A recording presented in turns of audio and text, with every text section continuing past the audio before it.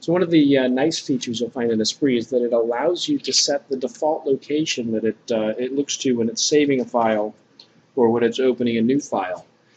You can do that by going to Tools, Options, File Locations, and the types of files that I'd like to change right now are the Esprit files.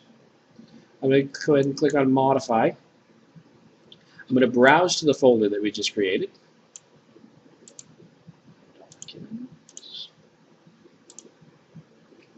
And I'm going to go ahead and click Default.